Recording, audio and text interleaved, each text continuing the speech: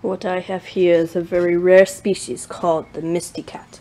He loves to prey on a cat named Stormy, who is fat, pollen, which he is allergic to, and bugs. He's not a skilled bug hunter as Stormy, but he tries. He doesn't like going off our porch, but he loves being outside. He's scared of other cats, but he acts like he's not. He is very small. He likes to be pet. This is all for this documentary of Misty Cat, the rare species that can only be found in our house. Good luck finding your own rare species of cat.